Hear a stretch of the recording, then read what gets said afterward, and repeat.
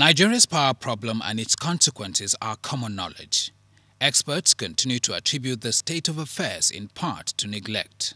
He has installed capacity of over 700 megawatts, and he's generating 20 megawatts. He says his plant, his turbines haven't been repaired, some of them haven't been overhauled in over 40 years. As one of the initiatives to turn things around, efforts are on to carry out what the Minister of Power calls National Load Study. This was at a meeting with the U.S. Special Envoy on Energy in Abuja. You also need to be able to capture industries that are being constructed, those that are operating, and so on.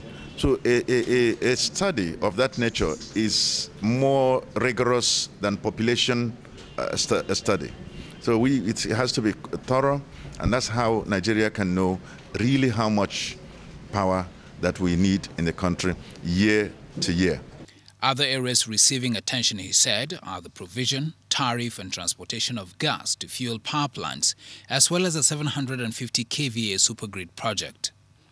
Further discussions are expected to continue at the meeting, which is set to be a critical step in providing Nigeria's power needs. We want to be able to work with our colleagues, our counterparts here, on supporting their policy efforts to create the environment that will allow for private investment within the country and will allow the financing of American goods and services that can support your efforts.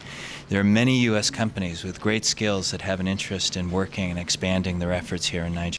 Also at the meeting was Nigeria's ambassador to the United States, Professor Ade Adefui. Ibrahim Adra, NTA News 24, Abuja.